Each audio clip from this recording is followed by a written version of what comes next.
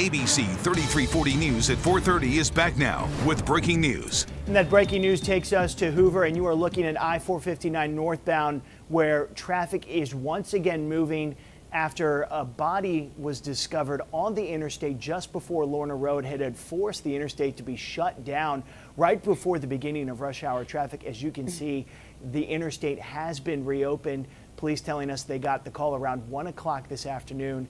They still are investigating exactly how the body ended up on the interstate. So many questions there, but the interstate has been reopened in traffic. If we can take a look at the map as well real quick. And as you can see, that delay, which had gone all the way back to the John Hawkins Parkway, moving clearly now on that scene. Updating that breaking news we brought you at the beginning of this hour.